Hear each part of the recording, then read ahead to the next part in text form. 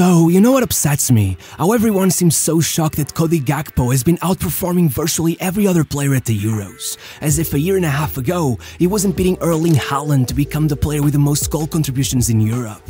No one should be shocked that he's doing well now. They should be questioning why he's been so underwhelming for Liverpool. They keep calling him a flop, making memes about him, some even racially abusing him. Even Jamie Carragher, a supposed Liverpool legend, has taken shots at him on social media when, if anyone just took 5 seconds to look up anything about his past, they'd quickly realize that he has been completely yanked out of position ever since he moved to Liverpool. But we'll get there. The first thing I want you to understand is that Gakpo is not the kind of player that just flops. This isn't just a random kid who just happened to be so talented that he damn near stumbled into the spotlight. No. Gakpo's father was a football player back in Togo. Even his mom was a rugby international for the Dutch national team. But as much as genetics can go a long way, according to everyone who's met his parents, the way they raised him was a true difference maker. As ex-PSV player and Gakpo's former coach Van Schippers explained, his parents are the foundation of everything. They are a very religious family. The only thing that ever mattered to him was playing this game. PSV was there from the moment he was born. In fact, as he explained it himself, I used to sleep under a PSV duvet with PSV posters all over the walls. Sure, I had Maradona, Pele and all the greats, but among them were always my local heroes, Afelai and Philippe Cocu. The kid was so obsessed by the club, he had his own seat right in the Z section among all the ultras, just so he could see the players up close when they came in and out of the tunnel. Still, it was only after 3 years at the smaller FC Eindhoven that he ended up joining their academy and, well, things were going great until he turned 15. You see, Gakpo used to be this short, really quick and skillful winger until one summer, just as he got injured and was unable to practice for months, he hit a shocking growth spurt and out of nowhere, he was 6'4", which may sound great, but really isn't. As Gakpo said, suddenly my balance, my ability to turn, even my ball control had just become different. I actually had to learn to play football all over again. It was all so tough that there were a lot of people in the club who doubted he'd ever get past it. Even Gakpo himself felt that the dream was over, that his body had betrayed him. But that's until Thierry Henry came up on the TV. To see another guy almost as tall as him destroying everyone on the left wing was proof that it was still very much possible, and so Gakpo began studying him.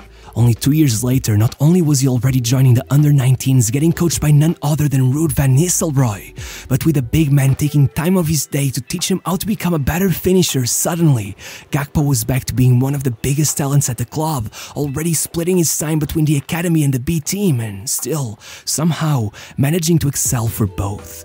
It was 7 goals and 5 assists in 13 matches for one, 7 goals and 2 assists in 12 matches for the other. It was becoming obvious to everyone that Gakpo could perform anywhere if given the chance, and so, 11 years after joining the club, the PSV star boy finally got his first team debut, coming in with 1 minute left against Feyenoord, and the man who brought him in was none other than Philippe Cocu, one of the posters on his wall.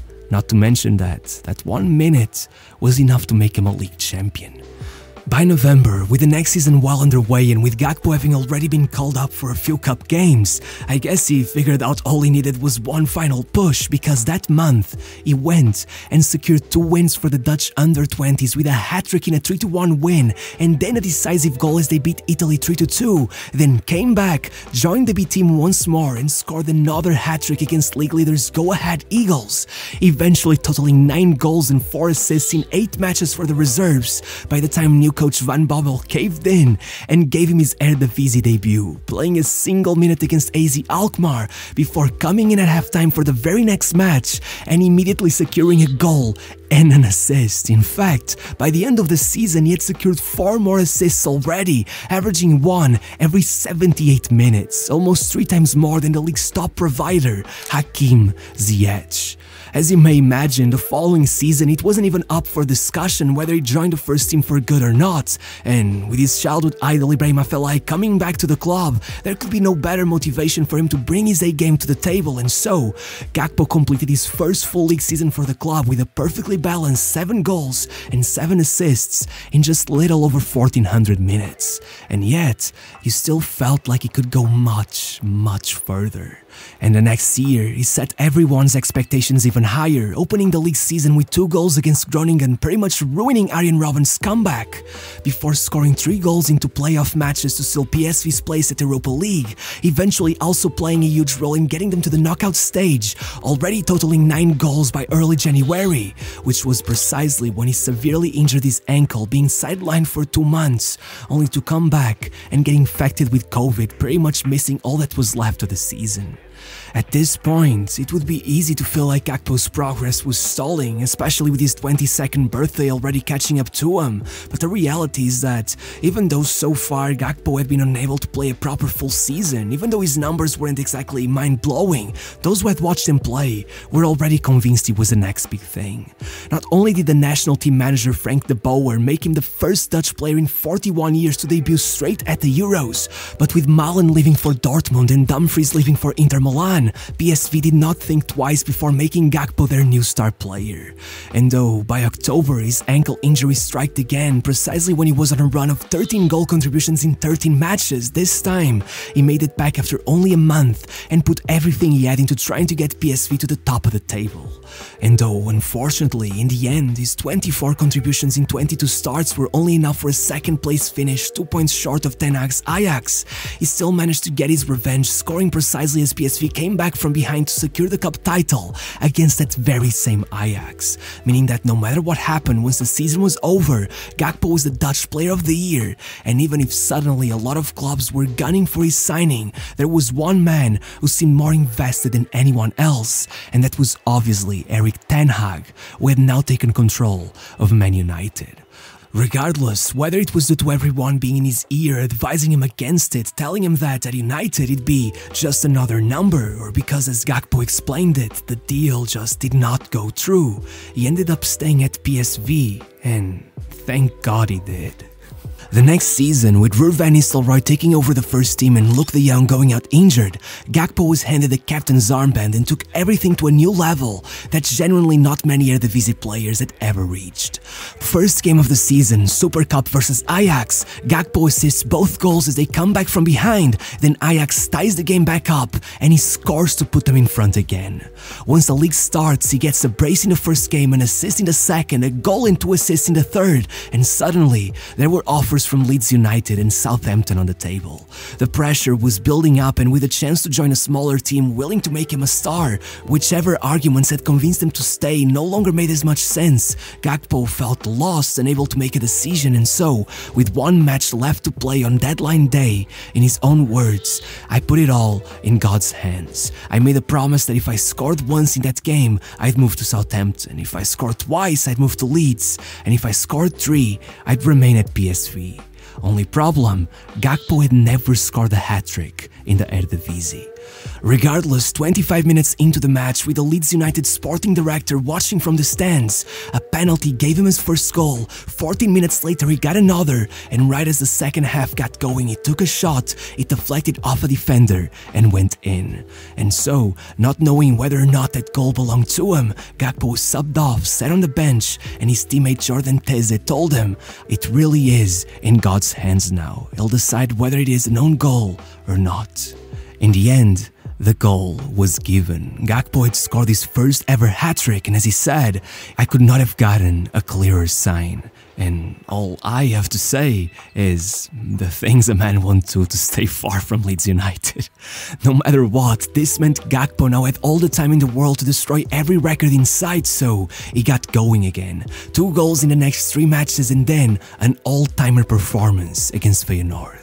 Once again, the moment his rivals went in front, he put in the most perfect weighted corner to tie the match, and then scored with an incredibly composed strike, only for them to pull one back, tying the match, forcing him to get another assist, and then watching them come from behind one final time and completing a hat-trick of assists to seal the result at a 4-3 win, with none other than Arne Slot watching from the opposition's bench. Had 3 goals and 8 more assists over the next 9 matches, and suddenly, only 4 14 matches into the league season, Gakpo was on 21 goal contributions. For comparison, his mentor Van Nistelrooy peaked at 39 for a full season. The very best I remember seeing in the Eredivisie, the legendary Luis Suarez, peaked at 52, which is just ungodly. And yet, if Gakpo had kept going at that rate, he'd have matched his record.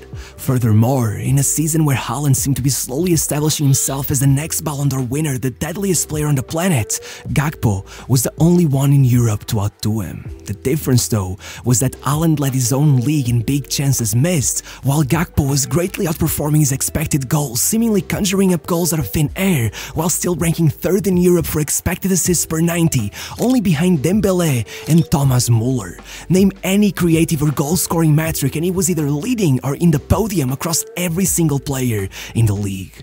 God knows what would have happened had he finished off the season at PSV, but fortunately, or not so much so, he was called up for the World Cup in Qatar, which forced every league into a month-long break right in the middle of the season, and once there, well, if the world wasn't paying attention before, they surely were now. Gakpo became the first ever Dutch player to score in every group stage game. Matter of fact, only 3 had ever scored in 3 consecutive World Cup games, and their names were Johan Neeskens, Dennis Bergkamp, and Wesley Sneijder.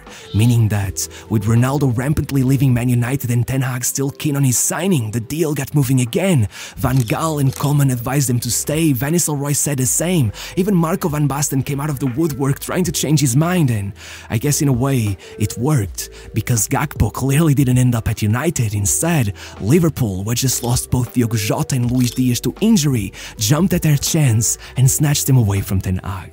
However, if this could seem like a much better move than joining United, well, Klopp opened up his speech about his signing by claiming that there were easier moments to join Liverpool. But what I like about him is that he isn't the kind of guy who wants to jump on a moving train. He's the one who wants to push it forward. But the reality is that pushing that train would be much harder than he thought. With many already labeling the signing as nothing more than an impulsive reaction to the same old World Cup hype, Gakpo should have known that his club record fee of 42 million euros wouldn't be enough to earn him the respect of the Premier League fans. But no matter what, upon arrival, they threw him right into the starting 11, forcing him to play as a centre forward and immediately going on 6 games without scoring or assisting, only winning once, and already sort of getting in his own head. After this, a more positive stretch saw him score 4 goals in 5 Premier League matches, easing himself up to the fans by scoring a goal against rivals Everton and, more importantly, a brace against Man United in a legendary 7-0 thrashing that had even Andy Robertson raving about him to the press, claiming it was Cody's best game for Liverpool. It's been a short career so far, but his confidence was outstanding. Still, this was nowhere near the end of his struggles. As much as Gakpo himself insisted that he saw every difficulty as a possibility, as much as he stayed away from social media, barely ever posting since joining the club, no matter how much he held onto his fate as a sort of strength and resilience, by the end of the season, he had been relatively underwhelming. Liverpool had finished just outside the top 4, missing out on Champions League qualification, and then Firmino left for Saudi Arabia, meaning that even though it was clear that he was getting sick and tired of being played in the center, that wasn't coming to an end anytime soon. Though, to be fair, he surely got to try out other positions. You see, it wasn't all about Firmino. Anderson and Fabinho left as well, and Klopp was pretty much left without a defensive midfielder, which forced him to bring McAllister into that position, leaving him without a number 8, to which he had the brilliant idea of, at times, pulling Gakpo even deeper into that position, pretty much destroying any chance we'd ever get to see the old Gakpo at Anfield. I mean, hear me out. This past season, Gakpo played 7 matches in midfield, 27 as some kind of center forward, and only 12 as a left winger. Despite the fact that, if you compare his end product across all those roles, he still managed to contribute to 24% more goals when playing on the wing than on the center, even though he was quite literally further away from goal. If that isn't enough to convince you that this is his natural role, I don't know what will. Except I actually do, because at the Euros, Ronald Koeman moved them back to the left wing for good, and well, in the opening match, he scored the goal that started their comeback and took the man of the match. Then, after a goalless draw to France, he came back, scored against Austria, and then put down his best performance of the tournament in the round of 16 against Romania, scoring, assisting, putting players through with backheel passes, almost getting another goal if not for VAR. This guy was bullying Draguzin, and yet, he still went on to pretty much score their winner against against Turkey in the quarterfinals, going out of the tournament as its top scorer. In fact, I'll tell you something more. Aside from Mbappe, no player has outscored Cody Gakpo across the 2 previous major international tournaments. As Van der Vaart put it, there are not many players who could receive the ball and make a defender his pants, but Gakpo is one of them. And with Jurgen Klopp leaving and being replaced precisely with Dutch manager Arne Slot, who's very well aware of how good Gakpo can be, this revolution might be the perfect time for him to take over.